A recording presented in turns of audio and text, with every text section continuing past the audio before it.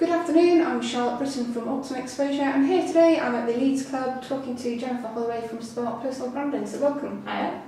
So thanks for your time today. Thank you. So do you want to kick off and just tell us a little bit about Spark Personal Branding? Yes, Spark Personal Branding is based on my ethos that you need to be yourself. That's the best way to get ahead in business, in your career. If you are yourself, people buy people and they can trust what they're buying. So that's the ethos of personal brand.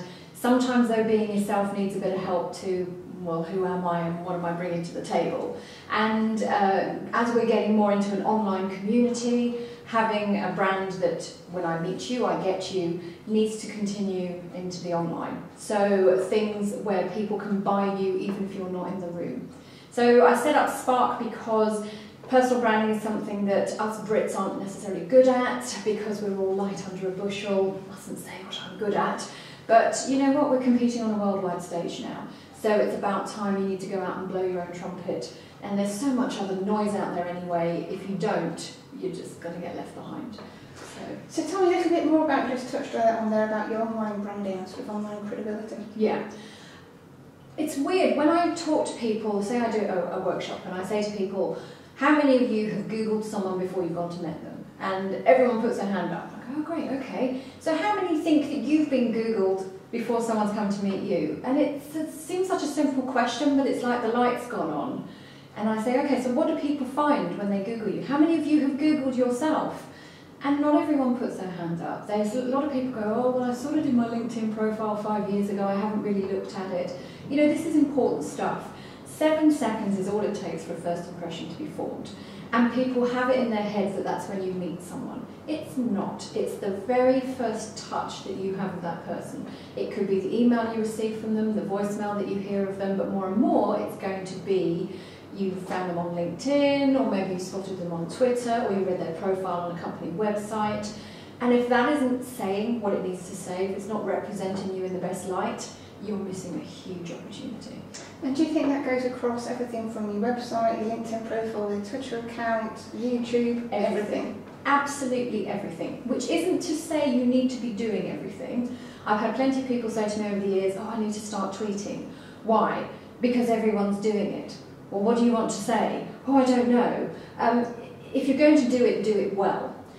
For me, for instance, I know where my clients are. I spend more time on LinkedIn. I don't bother with Facebook. Partly because I'm more of a private person anyway, but it's just not my thing. Other people I know run their businesses very much through Facebook. So I think know where your audience is, typical marketing, know where your audience is, use the channel that suits. But do it very well. So LinkedIn and Twitter and blogging are where I very much spend my time. That's what I enjoy. But it's about getting a bit of personality across. So for instance, Twitter, I've been doing that for, I don't know, a couple of years now. And at first I was really lost because I had to keep my eye on, I have a brand that I want people to get a sense of through my tweets. And I was not quite sure, but I saw a quick video clip of a guy known as Mr. Twitter, and he basically said there's 3 things you want to be doing. You want to be sharing other people's information, sharing your own, showing you're an expert, and you want to be doing a little bit of social. Don't just do one. And once I got my head around there's a mix and what I want people to know about me, it became a lot easier.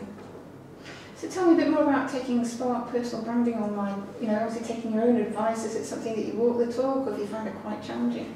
Luckily for me, I really enjoy writing as I speak. Is the #1 thing that people have fed back to me, particularly my blog. They say, oh, when I read your blog, it's like you're talking. Includes the odd swear word sometimes, you know, it includes colloquialisms.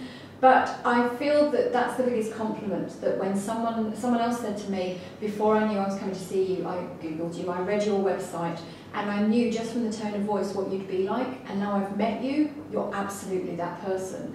So it's about getting that buy-in before people meet you, but if you're not consistent, they won't carry on the buy-in. I think the big breakthrough for me was when I finally took my own advice and I put a video on the homepage of my website. People by people, and to have me in person talking for 1 minute 46, that has won me business internationally. Yeah, I had a woman from Switzerland who phoned me who, she happens to work for a large tech corporation, and she said to me, the reason I'm coming through to you is because I can tell you are the most un-tech corporation person I've ever seen, and that's what I want. But if you're not giving the clues about what people get with your brand, how can they make the decision? It's a really interesting point about people buy from people. It actually says whole online credibility and personal branding, online and offline, needs to be consistent, needs to be authentic, needs to be genuine. Yeah, yeah. Don't try and be someone you're not. You can be variations of yourself. So if you take on a spectrum, I always think you've got LinkedIn is very business to business, Facebook's business, social, and Twitter for me sits somewhere in the middle. So I will say things on Twitter about my chickens and my bees and things like that that I wouldn't necessarily put on LinkedIn. But before I even think about communicating online, I have decided, and this is a big part of personal branding, which parts of my personal brand are for sharing and which parts are not. And of the bits that are for sharing, what clues do I want people to take away from that about my brand? So for instance, if you read my profile on LinkedIn, it finishes with a note about how I live my version of the good life, and I've got chickens and bees, and we've got vegetable patch, and I will occasionally sip a glass of Rioja while listening to the Archers. Now, some people said to me, oh, you shouldn't mention that you listen to the Archers, you know, and I thought, why not? Because I do listen to the Archers. But why I put that in there is that when you look at the rest of my website, it's quite slick. I'm all bright red lipstick and painted nails and quite, you know, full on. I want people to know that there's this much softer side, no makeup, wellies, chicken crap everywhere, you know, because then you're getting the real brand. So, but it's thinking consciously. If I say the Archers, chickens and bees, that's giving in 3 little things a lot about my brand. But yeah, there's things that, quite frankly, I'm not sharing with anybody, and you need to know before you go out there, because I've seen so many faux pas on Twitter and LinkedIn particularly. People linking their Twitter to LinkedIn, automatically, bad move, definitely. Interesting. So what have been the key challenges or even successes that you've had with sort of Twitter and LinkedIn and blogging? Key challenge is finding the time, because I am not someone who is keyed up to always being on Twitter anyway. I think Twitter is fabulous for that. It's a very useful tool, but I haven't become this avid user that other people have. So I found when someone, I think it was you actually, recommended Hootsuite to me, yay, I can do a certain amount of tweets up front on a Sunday. I just set out what I'm doing. If I'm going to see people, I make sure that I put those tweets in, because if I'm travelling there, I'm probably going to forget to do it. And then I do ad hoc tweets, you know, as I go through the week. Plus Buffer has become a really great tool for me. So while I'm reading interesting blogs, just to be able to click the button and just add that as a tweet is really good. So I sort of do that as a mix. So the thing is time though. The real wins have been, I've got direct examples, particularly with LinkedIn and business that I've got. When I first started on LinkedIn, I was really not really interested. Then that was when I was in corporate life, and then I started my own business and I realised its potential. And I can give you, for instance, that I was on LinkedIn. Every so often I'll spend just a couple of hours browsing, looking at who I'm connected to. Found someone in an organisation who was already giving me work. Clicked the similar button for it to recommend people that were like that. Saw this person at Bupa, and I thought, I've not really considered approaching Bupa to do work. Saw that I was connected to him by a client, and then phoned my client up. Now this is a bit of personal branding where I actually take it offline. I know through LinkedIn you can ask someone to do an introduction, but it's about people. So I phoned up my client, how well do you know X at Bupa? Oh, he's best friends with my wife.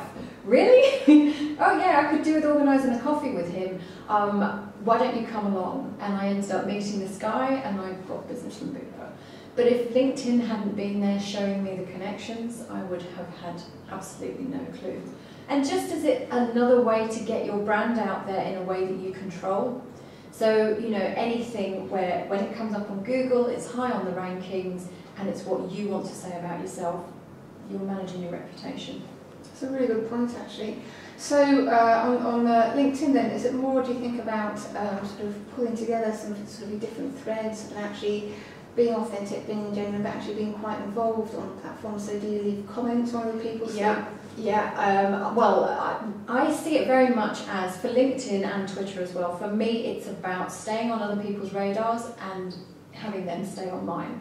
So it's a very time-effective way of, so for instance, I write a blog every fortnight. I send that out to people who specifically asked to have it sent to them, but then I also then put it on LinkedIn. Someone comments on it, I comment on other people's blogs, I might start a poll every now and again. And here's the case in point. I spoke to a guy who I hadn't spoken to for 3 years, and I just happened to pick up the phone to him, and he said, "Miss Holloway, blimey, you've been busy." And I thought, really? How do you know that? He says, "Every time I open my LinkedIn updates, there's your face." That's what I want, you know. I haven't seen you for 3 years, but you still remember me. I'm front of mind that when you need me, I'm there.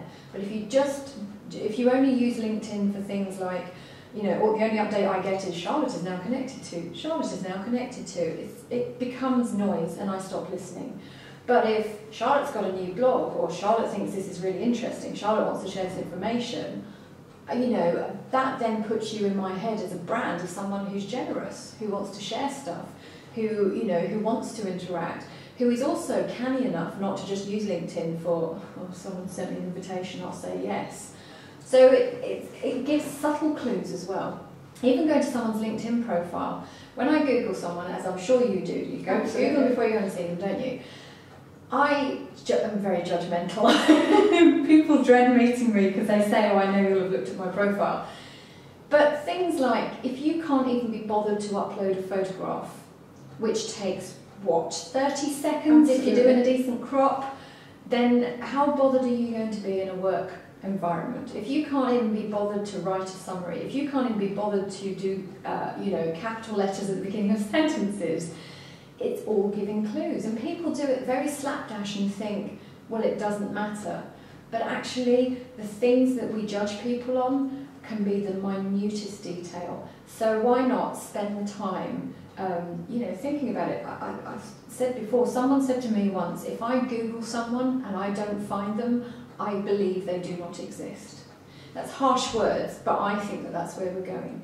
If you're considering two people to pitch for a job or to have for an interview, and you Google them and you find loads of really good positive stuff about one of them, and you find not very much or even something negative about the other, well, go figure, you know. So do you think that's where it's going? A lot more people, I suppose, this whole online credibility, online branding has become far, far more important, I suppose, as internet usage and smartphone penetration increases? Completely. I think that it's people sort of in the personal brand industry, a lot of people have always often said to me, "Oh, so you're an image consultant," because it's all about the image. Do you know what? In some ways it's becoming a lot less about the image, because when you're online, your body language and, you know, how you look isn't there, well, unless you're using a photo, which is a very good way of doing it. But yeah, absolutely, it is becoming so important. And just being there, being on people's radars, because you know what, if you're not doing it, someone else is. And that's the bit that I think people haven't really twigged. When I talk to people, and I use that phrase, people by people, everyone to a T goes, "Oh, that's very true." And they can usually give me examples of people they've bought into, people that they've just met and instantly thought, "No way." So they all get that bit. But I say to them, the bit of thinking that people aren't making is, it's your brand that says to people, when you buy me, this is what you'll get. So you need to send a very clear message. You need to decide what they get when they buy into you, and you need to decide, how do I get that across? And online is part of getting that across. But if you're just sat there thinking, like a client I've got today, his LinkedIn profile is atrocious, so I'm sort of writing it for him, and he says, "Oh, you know, it's just one of those things that falls to the bottom of the list." And I said, "How many people view your LinkedIn profile?" "Oh, yeah, quite a few people every week."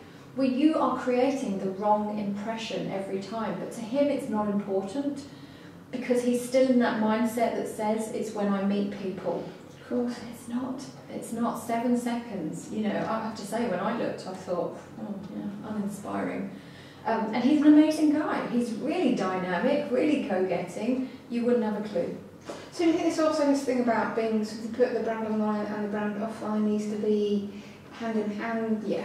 as well. So you can't be. Well, I always say to people, don't go a bit too dallas on your photo on LinkedIn. Yeah. Because if you're completely, done for makeup and you've got your fake tan on, the actual in real world you're pasty white. Yeah. It's that whole authentic. It's absolutely. I say to people, I want to get the person in your picture that I will get when I meet you. So why are women putting their bridal pictures on there? Well, unless you're darling, you're turning up in a tiara and a strapless gown, not going to see it. I'm connected to a partner in a law firm, I will not say which one, and she's great, but when I was on her profile it said, people you may also be interested in, and it was, when I looked, I saw this picture of this guy dressed as Elvis, who is also a partner in her law firm, hence why his picture came up. Thinking, really? Now there's a part of me that likes it from a brand point of view because he's saying something like, I love Elvis, and so it was a bit as well, bit maverick, obviously got a sense of humour, so I think that's great.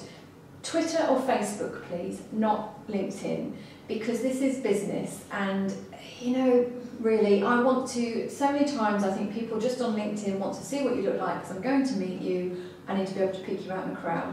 So things like putting your picture as you from here to here, or I'm connected to an HR director who has put up a group shot of, I'm assuming, her daughter's wedding, where I'm assuming she's the mother of the bride, but there's a group, it could be any of them, and also she's teeny tiny in it. So, this isn't rocket science. What I talk about is not rocket science, but so many people are making glaringly bad mistakes. But the thing that, it's not just about making sure you have a decent picture, so that's sort of taking you from negative to neutral.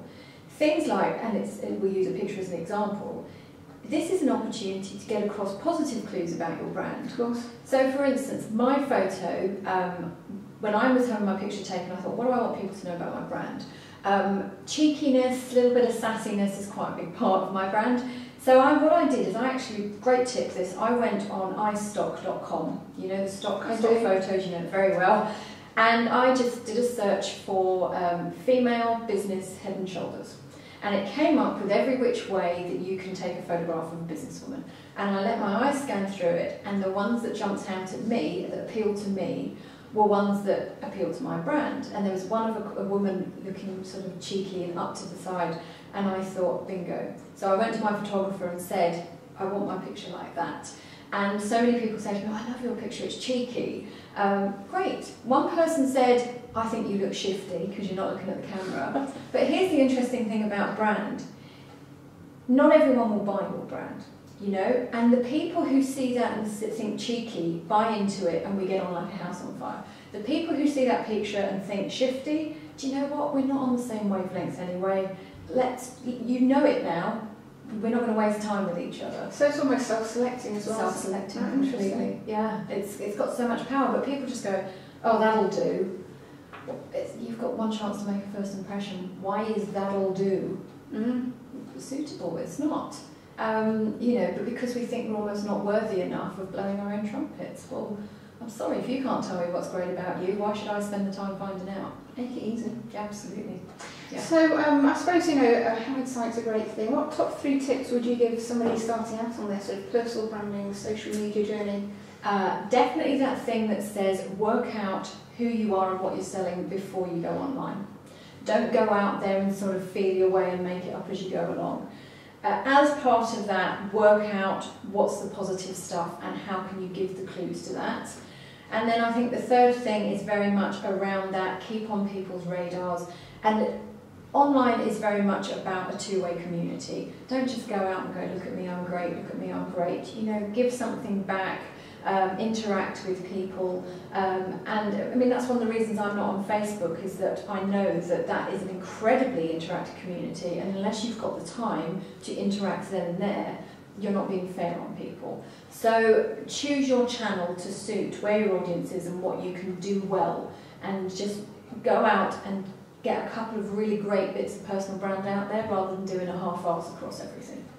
Sound advice. Sound advice. Brilliant. Well, thank you so much for your time Thanks today. a lot. There's some real gems in there. Cool. Thanks very much. So that's Charlotte Griffin signing out for Optimum Exposure. And if you're a business based in Yorkshire and have a great story about how you're using social media, please get in touch with us. Our telephone number and email address are on the next slide, or they are on the top right of the screen on YouTube.